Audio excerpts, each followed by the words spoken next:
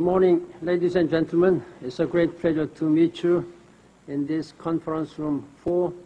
I understand that your room 226 is going to be renovated, and I hope you will bear with all this inconvenience for better facilities, better condition. And again, I'm pleased to have this press conference for the first time together with my new spokesperson, Mr. Martin Nezerki. You have already been working with him during the last 2 weeks. I'm sure that you will continue to work with him very closely in his new responsibility as a spokesperson. And I hope you will work with him in an amicable and harmonious way. Thank you very much. As you know, I'm on my way to Copenhagen this afternoon, but I wanted to come here before I get on the plane. Ever since taking office almost 3 years ago, you have heard me speak on climate change as the defining challenge of our era. At every stop, at every turn, I have stressed that climate change is the leading political and economic issue of our time. Now is the moment to act. In Copenhagen, decades of effort will come down to this one critical week. Seldom in history has a choice been so clear. We can move toward the future of sustainable green growth, or we can continue down the road to ruin. We can act on climate change now, or we can leave it to our children and grandchildren, but that can never be paid. It will threaten the future of our planet and its people. Today, I appeal to all the peoples and all the world's leaders who will join us in Copenhagen, some 115 heads of state and government, to do what this moment requires. I call on the world's leaders to lead. Time is running out.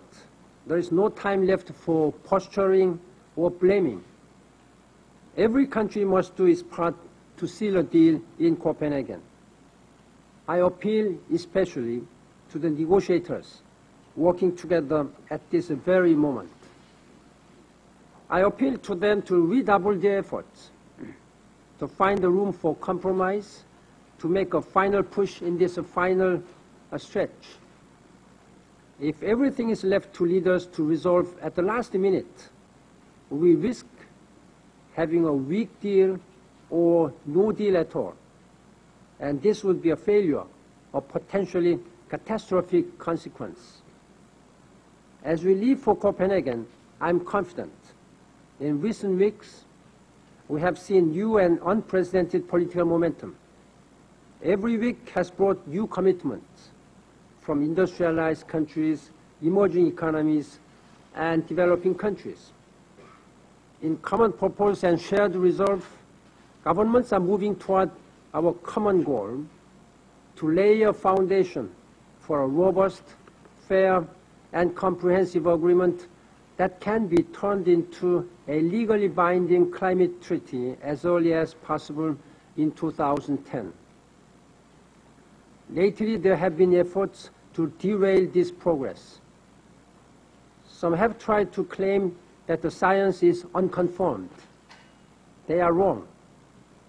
The science is clear and settled. Climate change is real. We are the primary cause, and it is up to us, here and now, to deal with it.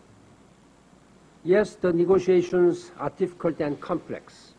Indeed, they are among the most ambitious ever to be undertaken by the world community. But they are necessary. Greenhouse gases continue to rise. Climate impacts are escalating. Nature does not negotiate. In Copenhagen, we must summon the moral and political will to act in a spirit of compromise and common sense.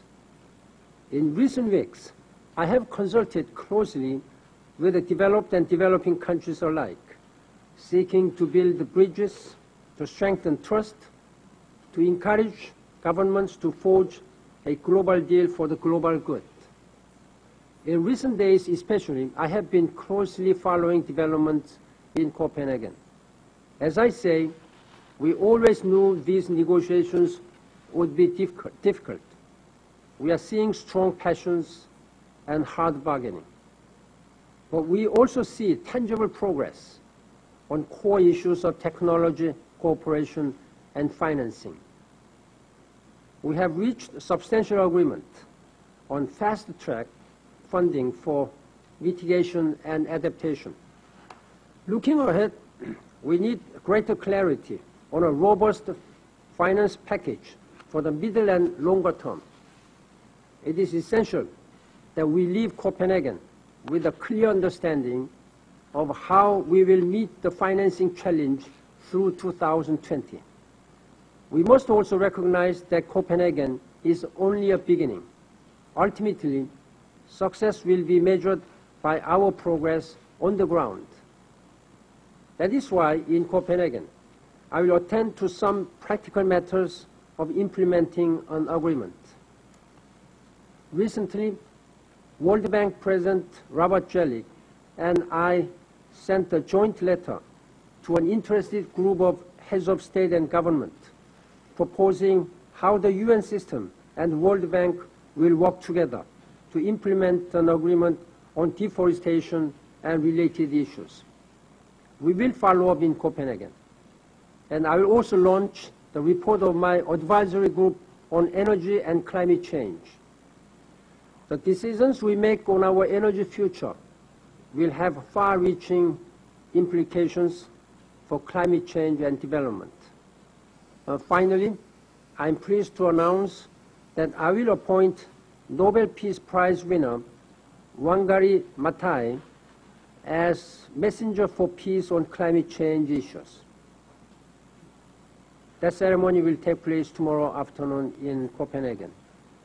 Professor Maathai's long record of achievement in environmental conservation and sustainable development makes her an excellent choice.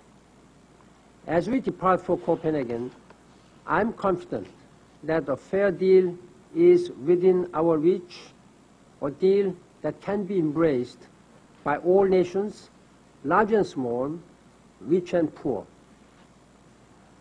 Ladies and gentlemen, let me close by noting that two UN personnel from the African Union United Nations mission in Darfur, UNAMID, abducted in August, were freed yesterday after more than 100 days in captivity.